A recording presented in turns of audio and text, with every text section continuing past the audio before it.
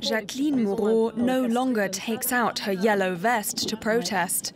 She was one of the founders of the Yellow Vests movement, but now she's moving on.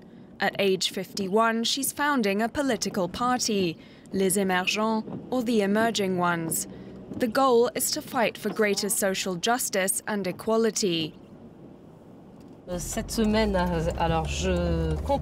week, I'll continue to do my part. We have to develop a network across the region. It'll be a lot of work.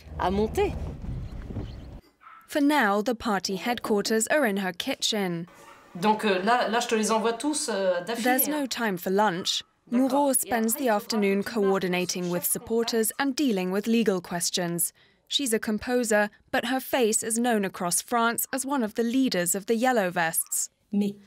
But what's the money for? Her YouTube video against President Emmanuel Macron's fuel tax hikes went viral and stirred up the Yellow Vests protests. But now she says it's time to move on. The movement has reached rock bottom. It's becoming nonsense. They've radicalised, and now these people think they own the whole Yellow Vests movement.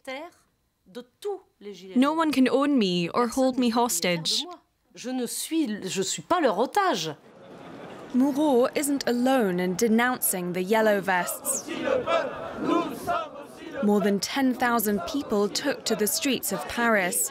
Their message to the Yellow Vests: that's enough. They feel increasingly alienated from the movement. It's the first rally in months that's for the government. 21 million people voted for the president. I'm defending freedom and democracy. Damaging infrastructure and trade also hurts people. Back in Moreau's village in Brittany, many people support her rejection of violence and also back her party that's critical of the government. I think it's a moderate and constructive way to propose ideas. But they don't want to get rid of the president. We believe it's better to deal with the current government and try to improve things, rather than to kick them out. Moreau aims to stand in upcoming local elections. She wants to play a different political tune than Macron. Our Brussels bureau chief, Max Hoffman, is in Paris, where fresh protests are expected today.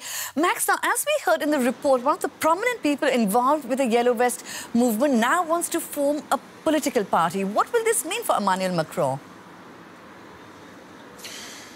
Well, it might sound strange, but it could help him for the European elections. In the beginning, the Yellow Vests were proud not to be affiliated with any party, but they did draw some supporters, especially from the far right, for example, from the Rassemblement National, from Marine Le Pen. So if they now found their own party, there is a possibility that they will take some voters away from those right-wing parties like the Rassemblement National. Now, in the polls up until now for the European elections, the far right seem to be in the lead ahead of Emmanuel Macron's En Marche party.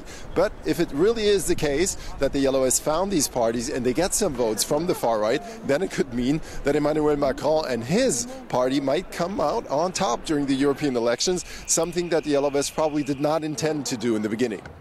Meanwhile, Emmanuel Macron is on his town hall trip in a bid to connect with people. So what has he achieved so far with that?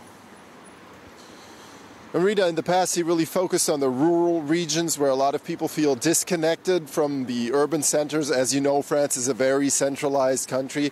But now, as of Monday, he's focusing more on the rural areas, for example, the suburbs of Paris. And what he's trying to do is to reach out to people, make them believe that he really is listening to them, and he's no longer pursuing this more, well, top-down approach that he had in the beginning that many people thought was completely inappropriate. So that's one part of what he's trying to do, and really it's hard to say. We know that the Yellow Vests reject that approach. They reject that national debate. But it seems that is resonating with some people, especially with the elected officials that he's talking to, but it's hard to measure these things. So we can't really say at this point how successful this whole campaign is.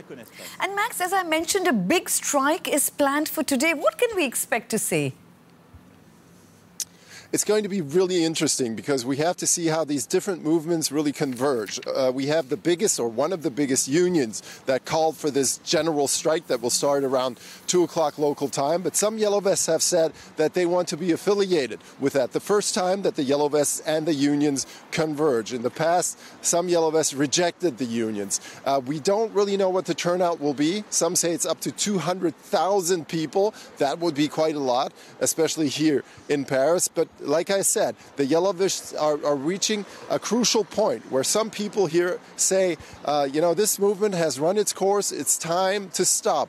And now, how they reinvent themselves will be crucial also for the president. Right, Max Hoffmann in Paris, thank you very much.